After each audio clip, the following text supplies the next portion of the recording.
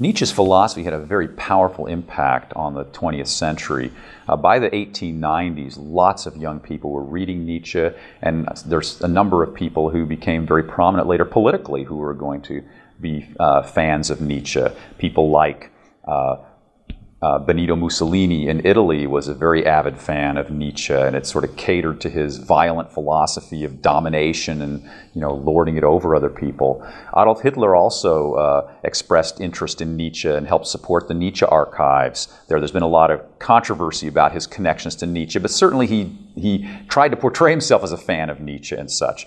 Very interestingly, World War I was set off by a Nietzschean named Gavril Princip, who was a Serb nationalist who assassinated Archduke Franz Ferdinand. And so Nietzsche did stimulate violence, and even in World War I, there were a lot of young men going out to war who considered themselves Nietzscheans and were reading Nietzsche. In fact, Nietzsche's Thus Spake Zarathustra is one of the most popular books among the young soldiers going out to war, apparently, in Germany.